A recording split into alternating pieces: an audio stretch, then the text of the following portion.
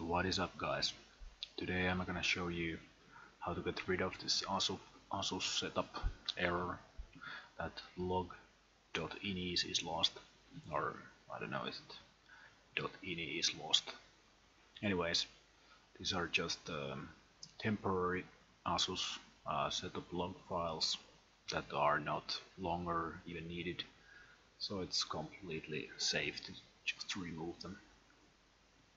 So first up, you go to the start, and you can write task scheduler here. This is in Finnish, so it's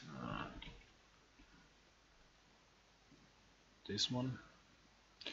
Then you're gonna find the Asus here, check that the numbers match here, and then you can just disable them or even just remove them.